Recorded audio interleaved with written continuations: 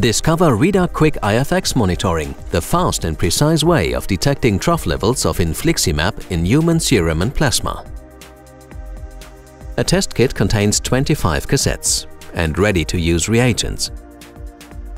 The certificate of analysis contains QR codes for the test method and for the lot-specific parameters. The assay is performed on the RIDA Quick Scan 2.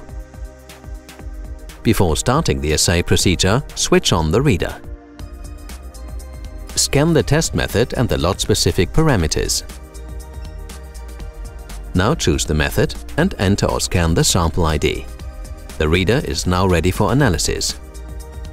Dilute the sample in sample dilution buffer, pipette reagent A and reagent B into a sample tube, and mix the solution.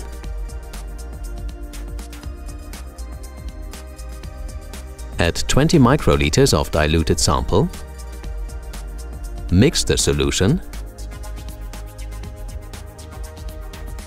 and incubate for 5 minutes. Apply the sample to the test cassette and let it incubate for 15 minutes. The test cassette is now ready for analysis. Open the drawer, insert the cassette. The measurement starts automatically after closing the drawer. The result is shown immediately after the measurement is completed. A PDF report is then available via local area network or via export function on a USB stick for printout.